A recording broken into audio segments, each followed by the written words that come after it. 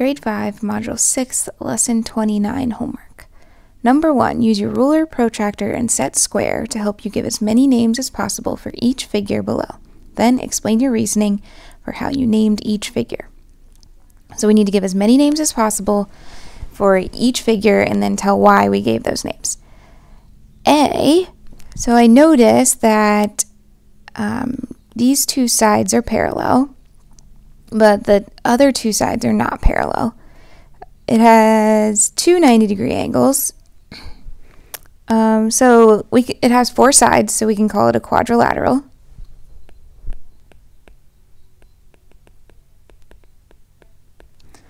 And I'll say that's because it's four sides.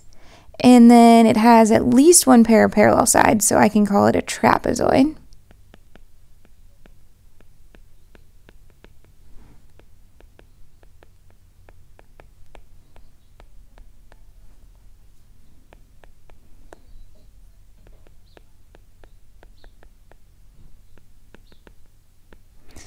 We can't call it a square. It doesn't have four 90-degree angles. We can't call it a rectangle because it doesn't have four 90-degree angles. So that's about it. It's not a parallelogram because it only has one pair of parallel sides. So let's move on to the next one. So the next one is also a quadrilateral because it has four sides.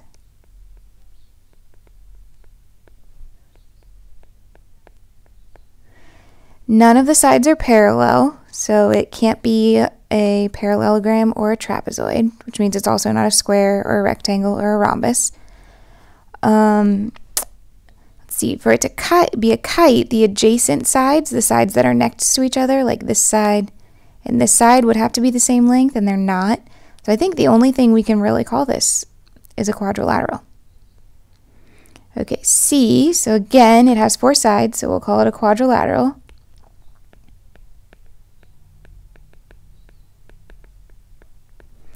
It has four sides.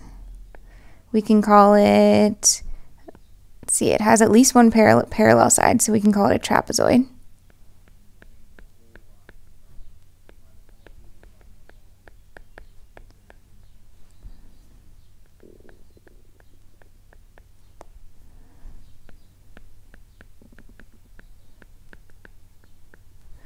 And it also has another pair of parallel sides. These two right here, so we can call it a parallelogram.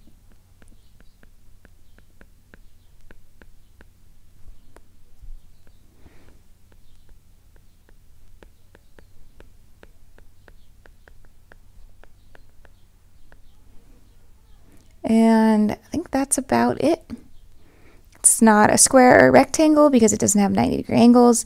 It's not a kite because the adjacent sides are not the same length. So that's about it. Okay, this next one is all of the above. So because it's a quadrilateral, a trapezoid, and a parallelogram because it has two pairs of parallel sides, four sides. So let's just start with that.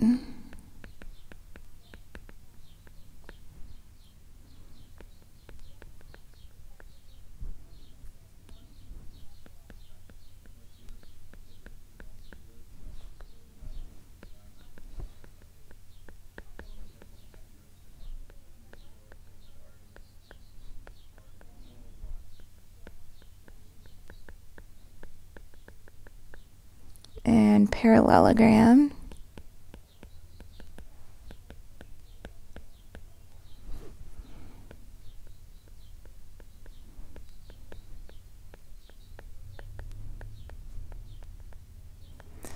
Now, if you measure the sides, they're all the same length.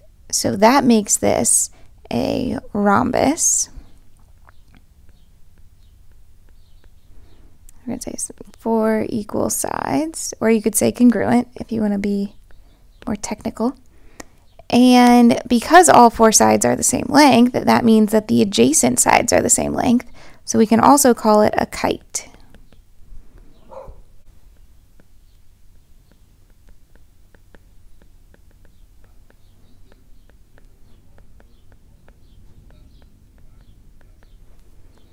And that's all. Number 2, Mark draws a figure that has the following characteristics: exactly 4 sides that are each 7 centimeters long, 2 sets of parallel lines, exactly 4 angles that measure 35 degrees, 145 degrees, 35 degrees, and 145 degrees. Draw and label Mark's figure below. So I've already drawn mine because it can take a little bit to make sure that you get all of these exact measurements. So now I'm going to label it. So it's 4 sides that are each 7 centimeters long.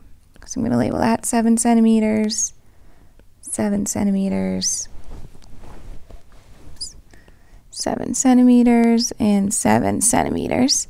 Now I'm going to label, I'm going to show that I have parallel lines. So these are parallel, and these two are parallel.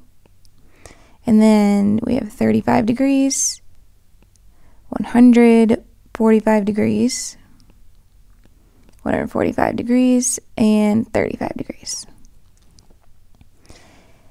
B. Give as many names of quadrilaterals as possible for Mark's figure. Explain your reasoning for the names of Mark's figure.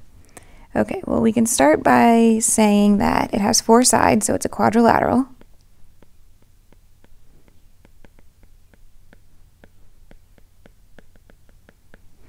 And it also is a trapezoid because it has at least one pair of parallel sides.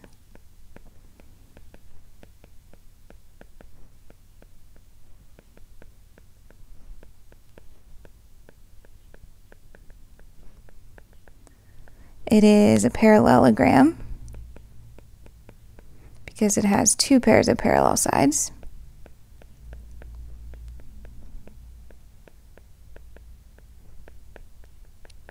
And it is a, let's see, kite because the adjacent sides are congruent.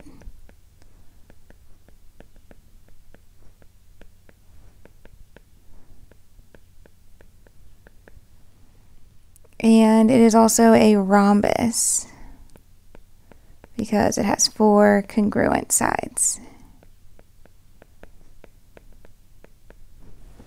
Okay. C, list the names of Mark's figures in problem 2b in order from least specific to most specific. Explain your thinking. Okay. So this is like thinking back to the quadrilateral hierarchy. So the least specific would be quadrilateral. And then next would be trapezoid, parallelogram. Then I just had the last 2 switched, rhombus and then kite. So how we explained our thinking is that we thought through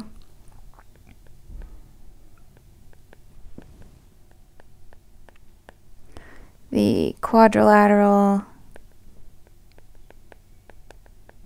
hierarchy.